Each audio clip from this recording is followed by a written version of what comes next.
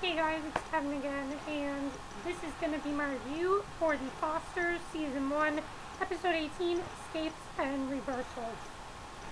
This was my favorite episode of the season. This was just such a great episode, game changer episode for me. There was so much to take in this episode, a lot of changes in this episode, a lot of twists and turns as well. One of the biggest twists of the Fosters was in this episode, and I thought that was great. I really loved the twist in this episode. I thought that it was a great twist. It really was. But let's just get to this episode, which I felt was again the strongest episode of the entire season. It just was really good. Let's just get to it.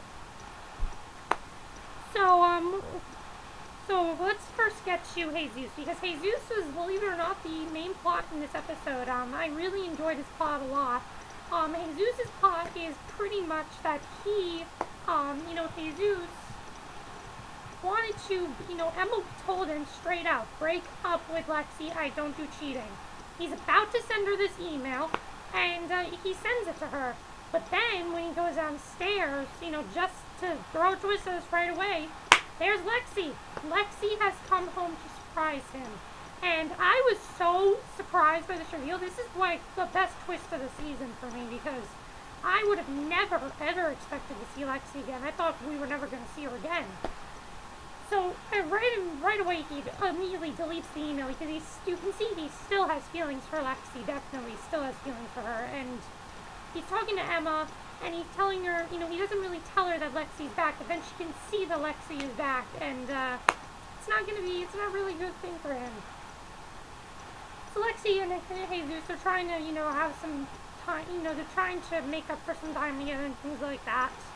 You still see that the two of them do still love each other. Definitely Lexi loves Jesus.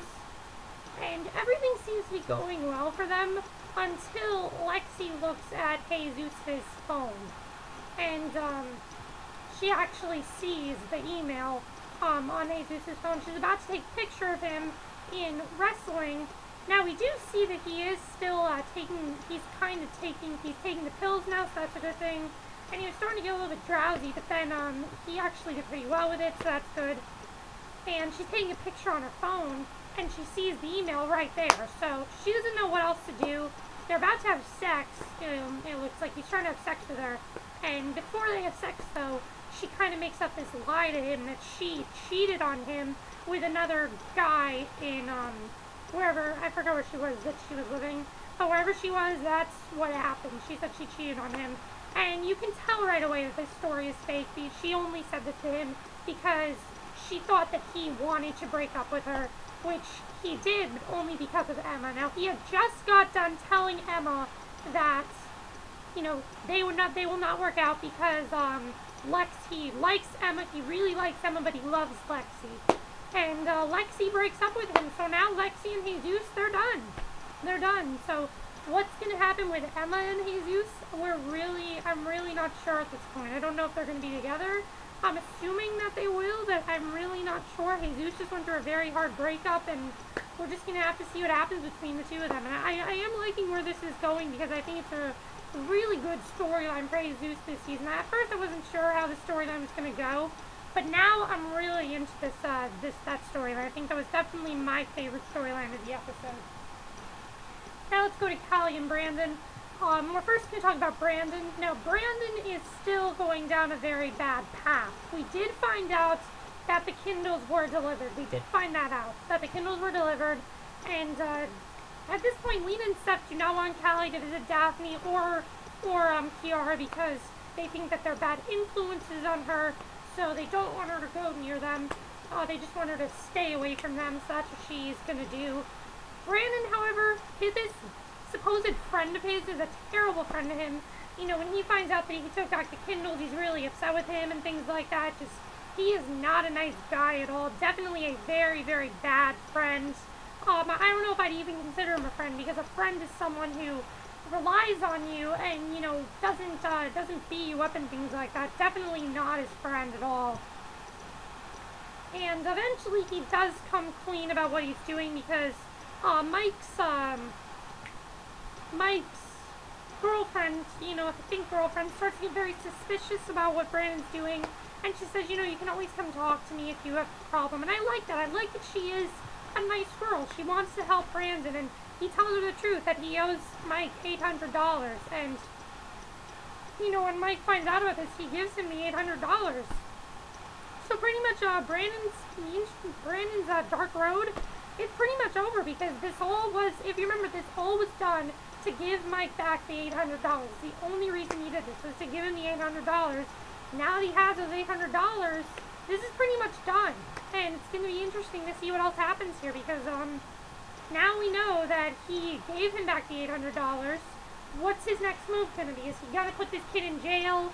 Is he going to, what is he going to do to this kid? I don't even remember the name of this kid, but what is he going to do to him? That's the question that I want to know. I thought his storyline was definitely very, very strong. Now, as far as Cali goes, Cali and Jude are told that before they can be adopted, and this was a pretty big reveal as well, Stephen Lean tells them this, before they can be adopted, the father has to get the approval for them to be adopted. Now, they're not really sure if their father is going to approve of them being adopted, because they haven't seen their father in a very long, they haven't seen their father in years. They're not sure if he's going to approve of it, and they don't really know if he's going to, so they're not really sure. And what ultimately ends up happening is that,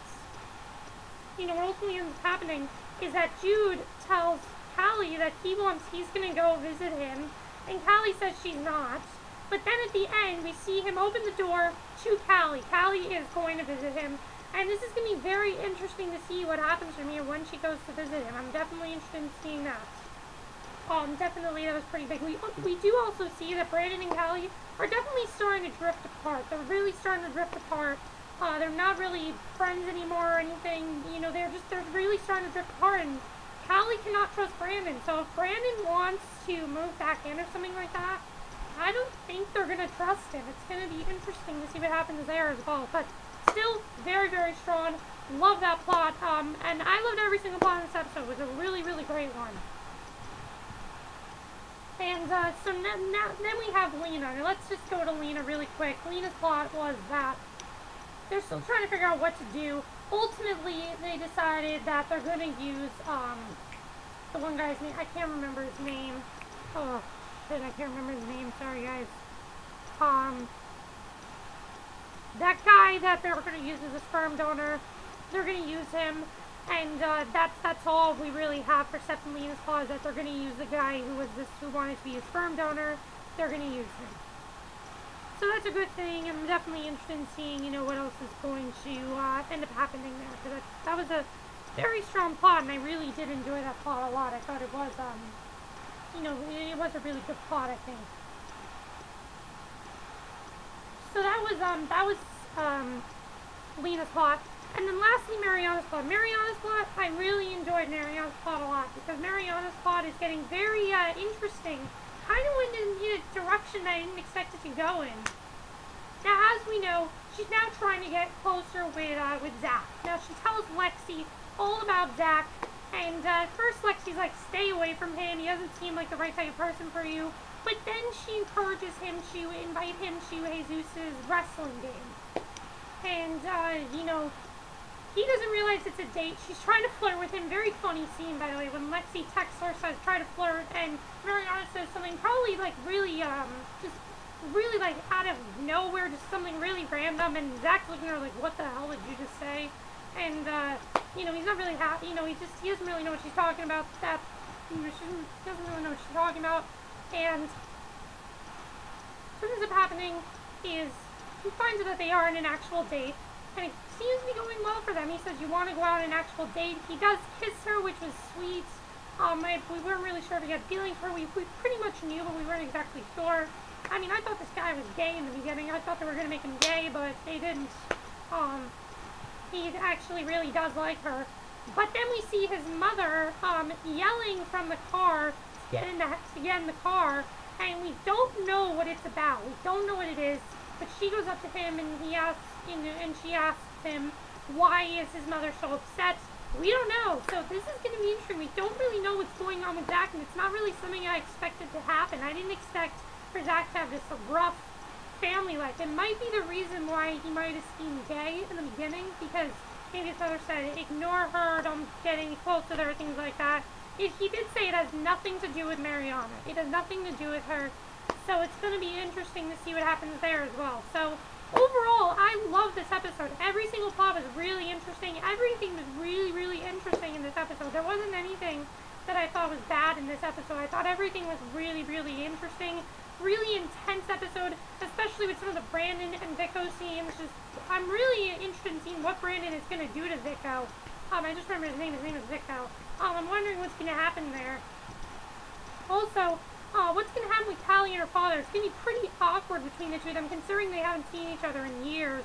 However, she did see her father, you know, when she was trying to steal, when she stole the sandwich. She found out that her father was released. You know, she hadn't actually seen him, but she knew he was released, so that was a pretty big thing.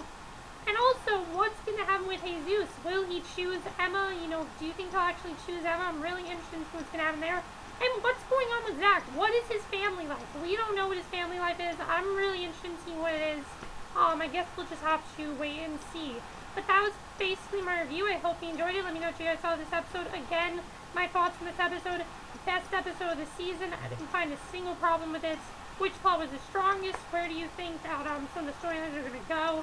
That's for my review. Hope you enjoyed it. I'll see you guys in my next video, which will be my review for Teen Wolf. So, see you then. Bye.